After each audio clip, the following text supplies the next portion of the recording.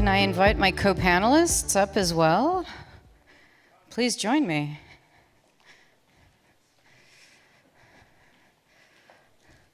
I think we have a microphone. Microphones are going to be given away. Great.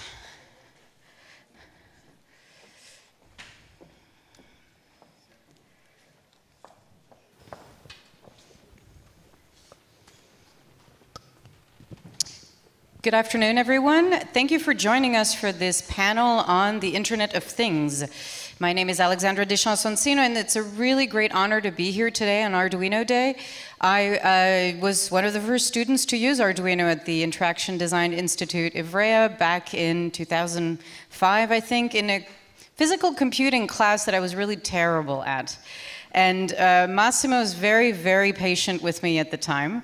It led eventually to me becoming the first UK distributor of Arduino, and that was 11 years ago. So it's been a very long journey for Arduino, and this is a real pleasure to be here today.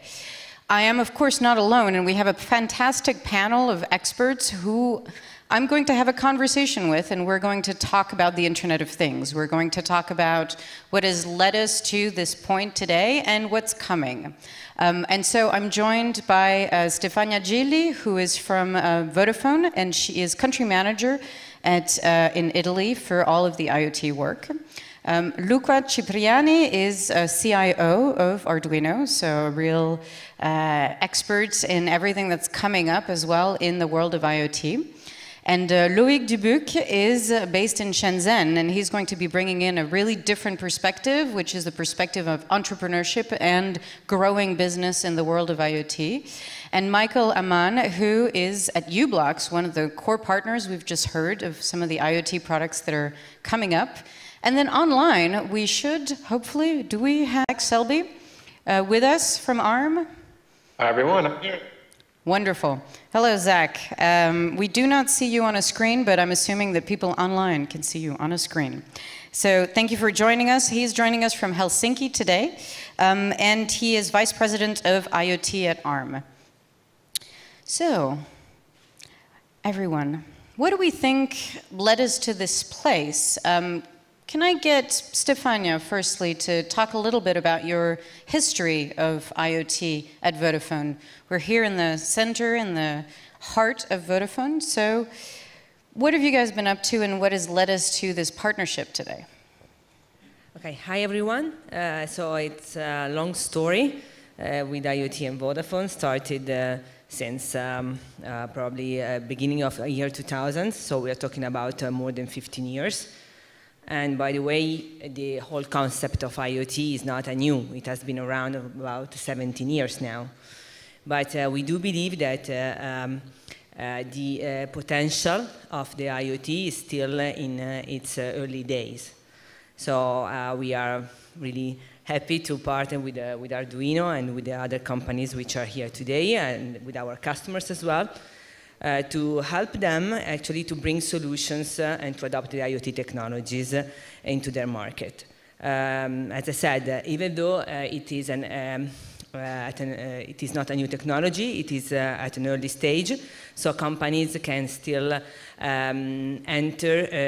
become the early adopter in their sectors and get the benefits that normally go with that. Wonderful. Luca. You're now CIO. Yeah. How did you get to this place, and what's been going on for you? That was nice, because I met Massimo at a coffee machine in a co-working area. Then I started as a Linux and DevOps engineer, and then step by step, we basically built together a team. That was really amazing, starting from ground zero and then building something that I think is unbelievable, given also this event is really crazy and funny things to do. So I'm very excited to be here. And inside Arduino, how has IoT kind of evolved as a concept? Yeah, for us as well is kind of new, because Arduino, the first board, the Arduino Uno, didn't have connectivity at all. But it was immediately clear that something has to happen, because you know, now there is a large community. Basically everyone, almost everyone, has access to the internet. So it's kind of immediate thing to think about, to have connected devices. So now the step that we are trying to facilitate is to make it easy, because internet has, and the protocols and everything is very complex for someone that is not an engineer. And Arduino was not designed initially for engineers. So we are trying to bring the same design philosophy from the hardware to the software and bring them together. Loic. Hello. Hi, everyone. You started with a really amazing project in your dad's kind of garage. Tell us about this. Yeah, it was like a yard with many car boxes, and it needed an access control system. So I decided to build something like an Arduino bare bones for RFID access control system. And I spent the whole summer on that in 2007. It works and still works now, but through the pain of the soldering and the wires, the mess, and worrying that it would be a reliable solution, I thought actually a lot of people probably get to this stage now that they're building something with Arduino and then they want to install it permanently. And so after graduation, I moved to China and I started an electronics company. And so the first product we launched was an Arduino with a prototyping area that was DIN rail mountable and with screw connectors, so that you could take something from the breadboard and install it permanently and leave it for many years and rely on it working. Wonderful. And Michael, your conversation, your journey in the world of IoT, where does that come from inside of u-blox? Yeah, so welcome everybody also from me. So u-blox, probably nobody has heard of that name before, because we are just a components manufacturer. We create tiny modules that are used in electronics devices, usually hidden somewhere in the background. For us, IoT is not something new. Maybe 10 years ago, IoT was, we named it machine-to-machine communication. It was a bulky modem that communicated over some cellular network or other means with another machine. And now IoT is much more prominent term that we now use for this technology, and it's in, everybody is using it. And as a components manufacturer, we want to make it easy for people to use our products, and therefore we have partnered also with Arduino and are very proud that they use our products, build it in a form that people can easily adapt.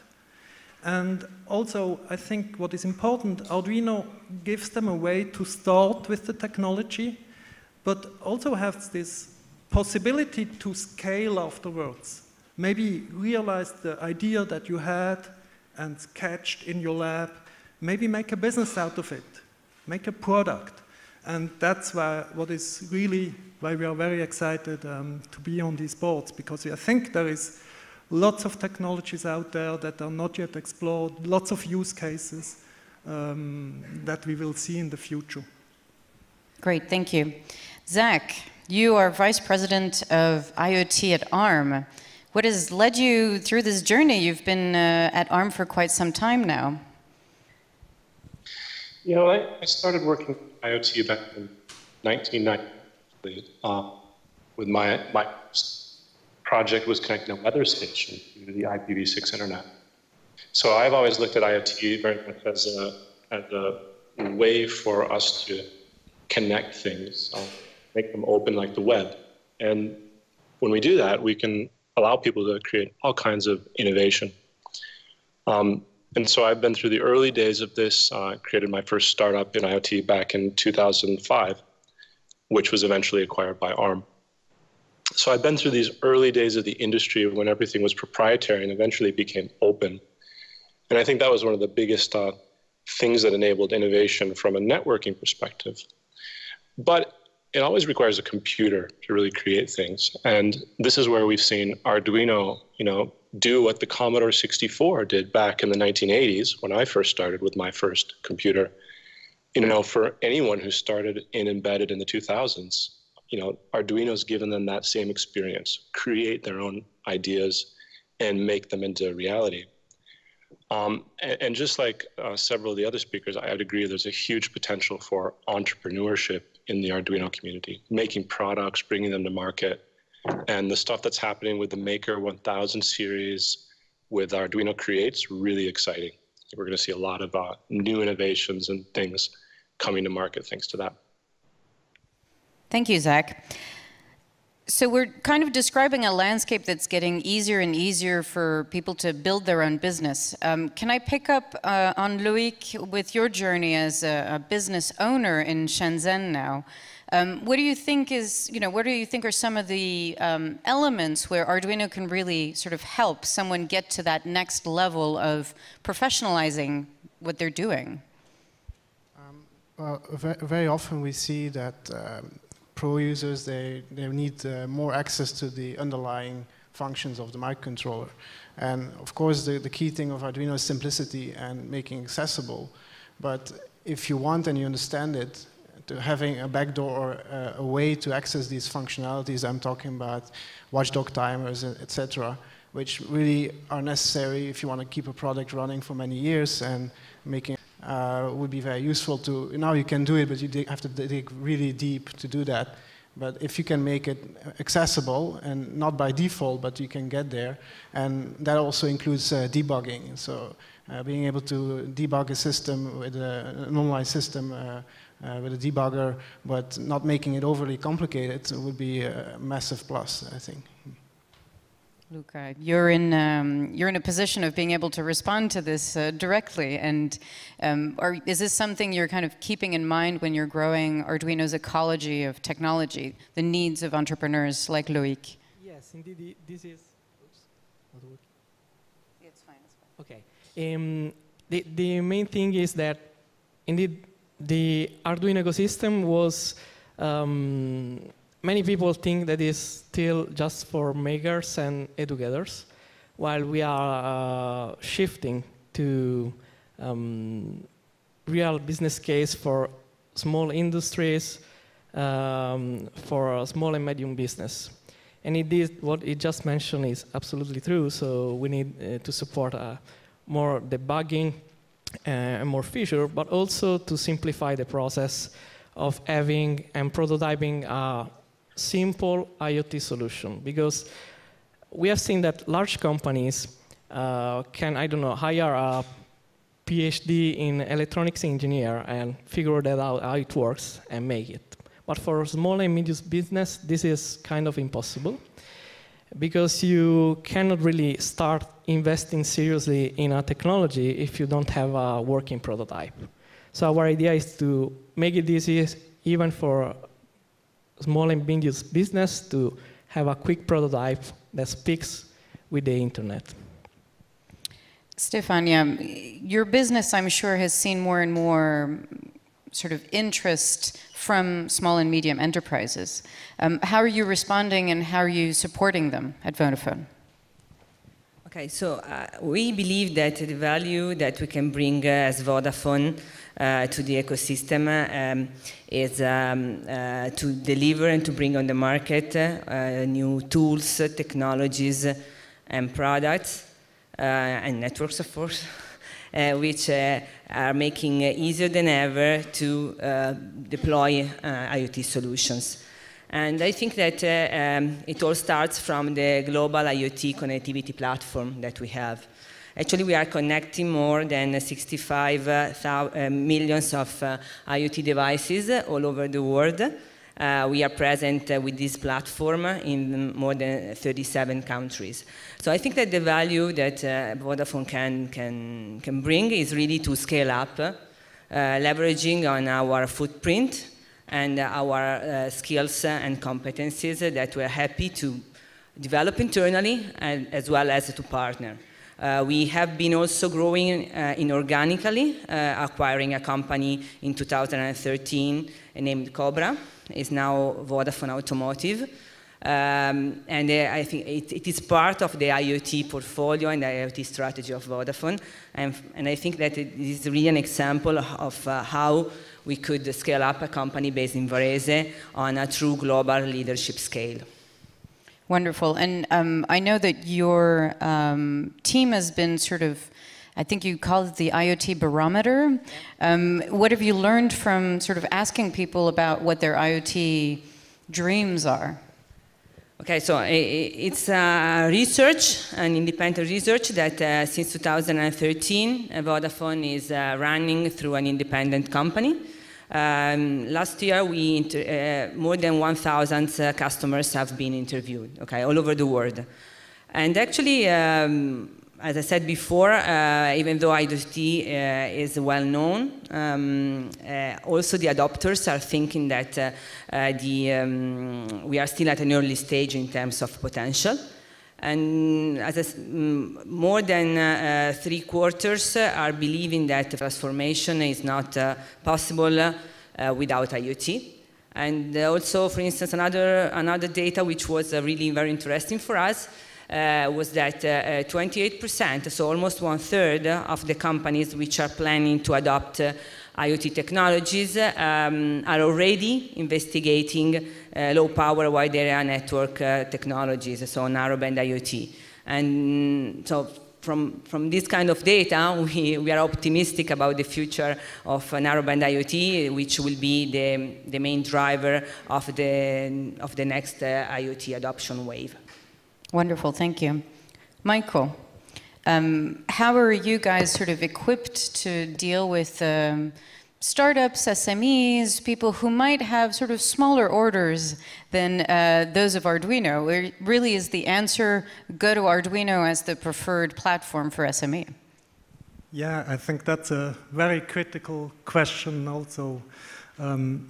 So what coming from a pure business-to-business company, for us, we are used to deal with corporations, orders, and also huge orders. And for us, it's really a challenge to address the individuals, the small companies, the people that just want to try out a certain idea. And typically what we've seen is that they also struggle adapting certain technology, because when they want to realize a product, they might have to go through a certification lab to get approval to sign up on a network. It's not easy. You cannot just switch on like a phone. You really have to spend money. And I think there is where u-blox can add a lot of value with their modules that are pre-certified. So for example, the modules that Arduino use, they have full certification. You can use them on a global basis. You can even they come in a quality that they operate over temperature range. So there is a lot of value. And having this available for individuals is, of course, a huge benefit for them, that they don't have to take care about these things. They can take a solution that works, that's proven to work in the field, but still have access to this technology. And I think that's really why we are also so excited to be on those boards, that we can help the people realize their ideas and even bring them to production. Yeah. Great. Zach, what are you guys up to at ARM, and how are you supporting kind of small and medium enterprises? Well, I actually have a slide to show you. I very much think about IoT as a journey in physical computing. In fact, I would love to think that we are really successful in IoT when we stop talking about it, and maybe we start talking about the innovation of things rather than the Internet of Things. And it really is a journey. We start from young children, where we've been working with things like Scratch, Microbit, where I spent the last 2 years as CEO, just trying to make it really easy to get people into computing. But really, it's the same technology. As you move into high schools, universities, what we call the maker movement, Arduino has really made that accessible and powerful for people. And now, we just heard about running Arduino on things like Raspberry Pis. We can open it up to more computing platforms. But what a lot of people don't realize is that it's the same technology that we use in professional development. So just hearing about the u-blox experience, going to production with modules, we're seeing that across the board. Now the new Maker 1000 series is becoming more and more appropriate for making real products that you can bring to market. And so that technology you learn as a young kid, and then through your growing into a maker, it's really usable in your professional life. And just one example of this, we recently did a little survey on the use of Arduino in job advertisements on LinkedIn. And there's over 1,000 jobs in big companies as well that have Arduino. Can you imagine that? So this is something that people are really using in their professional lives, both as entrepreneurs and as professionals in big companies. I think it's really outstanding. Great. Thank you, Zach. Can I get you all to sort of come back to us a little bit with what you think the biggest challenges are going to be in the next few years, coming for someone who is looking at IoT, looking at investing in IoT, whether that's a larger business or a small maker or medium-sized enterprises? What are some of the things that you think people need to start thinking about right now? And I'm going to start counterintuitively with Michael at the other end. Can you? Okay. I think one of the challenges that you need to be aware is security. And security requires you to take care about different things. It's about the data that you transport. It's maybe where you store your information on a device or in the cloud. It's how you authenticate certain devices, how you update them, the interfaces, that these are secure, the APIs are secure. You don't want people to hack your device at a certain stage. I think that's something which needs to be built in from the ground in a technology, in the Arduino ecosystem, in the operating system, everywhere in there. And I think that will be a big challenge for many companies to master this technology, because it's not easy. It's really not easy. Loic. I think that trying to understand the difference of installing something locally and then having a real installation, educating the user about that, I mean, about issues such as EMC, functional safety, will become very important to know that a signal will degrade over a long cable distance, and that you teach the users how to adapt their installations, and also about certification. To what you said is very correct. Pre-certified modules is very important and simplifies the process to finally certify your whole installation, because that also has to be done. So yeah, I think giving the tools and the knowledge to the community about what are the struggles that engineers now in large corporations are struggling with when they're bringing a product to market or bringing an installation to market, to lift the veil on that and to give you that knowledge I think is important. Luca. Yeah, I do think that security and stability are important, but the main thing about IoT is, I think, make sense out of your data, because now I think gathering data is, I wouldn't say it's a solved problem, but from a pure technology point of view is how actually the internet works. But really analyzing your data or make rules on top of your data and have a way to understand billions of devices connected, that's really the hard thing to do with an IoT model. So I will shift it a bit from just having IoT, something like human IoT, so IoT that is understandable by human. Otherwise, as we said already, we have M2M machine, which is fine, and machine can do a lot of things for us, but we have to understand what's going on. So that's my main concern now. Stefania. So I confirm security, definitely. For instance, that's the reason why we develop our platforms with built-in integrated security and privacy from the ground up. The other one I would mention is about the skills and competencies. So in order to scale up and to increase the adoption, really many companies haven't the skills now. What we are seeing is that more and more customers, for instance, are assessing partners to get competencies and skills from them in order to build and manage the IoT platforms. And indeed, the access to the community, I think it's crucial here. Wonderful, thank you. Zach? Any thoughts on what you see are the biggest challenges? Well, I'm going to take more of an entrepreneurial business angle here. I act as an angel investor and an advisor for startups around the world. And one of the things I tell a lot of young entrepreneurs that come to me is that you really need to solve a business challenge. Go solve a problem that means something to somebody in a vertical. A lot of these big companies, like many of that are talking here today, are solving the horizontal big technology challenges. But there's a lot of value to be had in going and solving a real problem. One company I work with in California, does very precise vibration analysis on big motors in factories, and they're doing preventative maintenance for preventing downtime in factories. It's a really big problem for industry and something they can solve innovatively using IoT and machine learning. And so I think that's the kind of thing that even young innovators, entrepreneurs just starting out to medium-sized companies can go and add a lot of value in all kinds of industries. So don't be scared to go solve the end problem for someone. Don't get stuck just in the technology. Wonderful. Don't get stuck on technology. I think the last question for our panel today is just to reflect on where Arduino is now, the journey that it's taken to get us here today to Arduino Day 2018.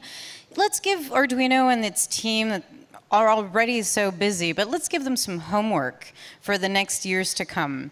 What would be the homework that you would give Arduino? What are some of the things that you would quite like to see that you're not seeing now? Some inspiration for the team, some long-term sort of dreams and aspirations. I'll start with Loic, because you're really, I think you have some clear ideas there.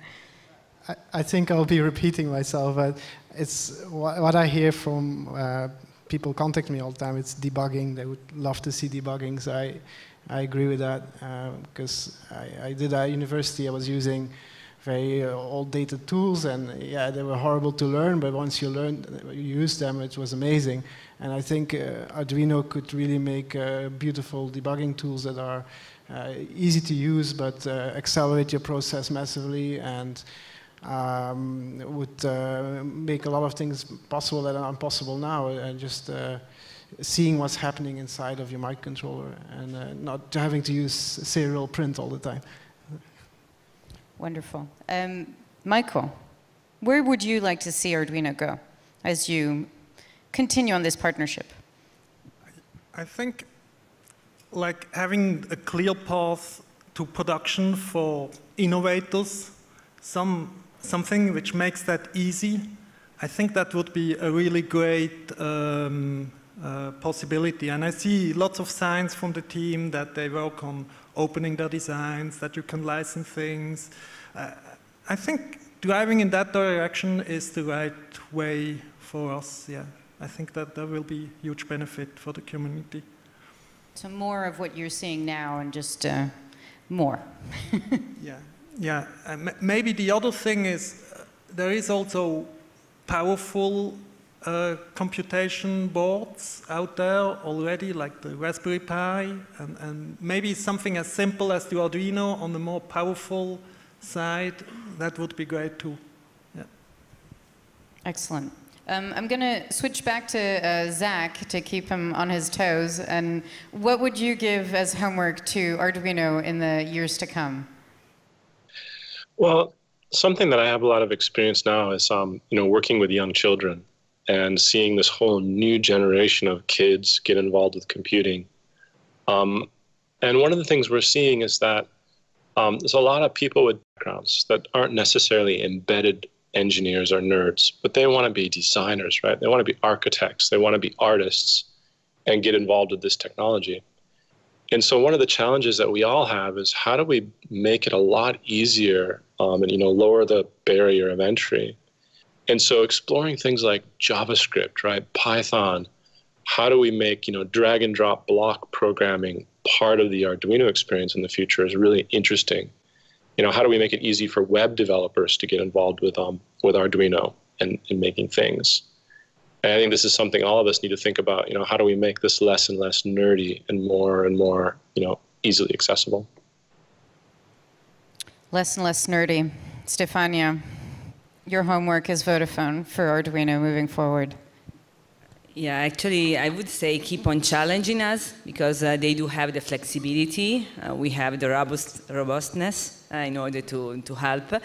And if I may add, also some STEM, because I mean, I want to do it, I want to bring here the gender topic, so I think that maybe some Arduino female, I don't know, something like that, because I think it's something that we don't have enough.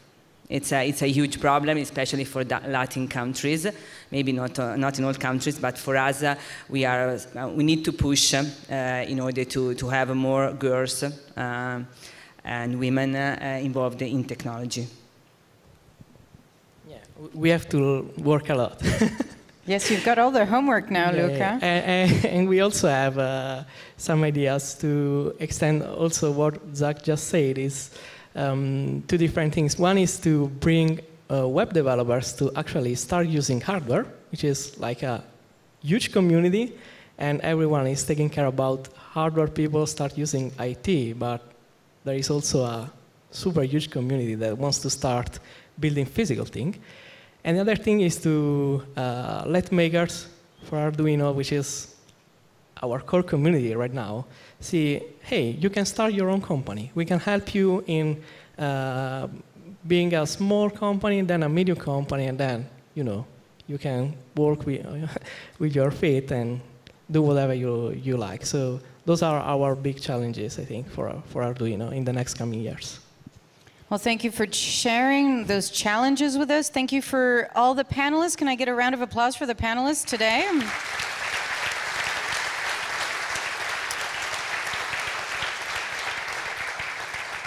Thank you to Zach online from Helsinki for joining us, and thank you for everyone online for listening in. I now introduce to you, as we swiftly move away from the floor, I now introduce Andrew Bickley from Arrow, who has a special message for us today.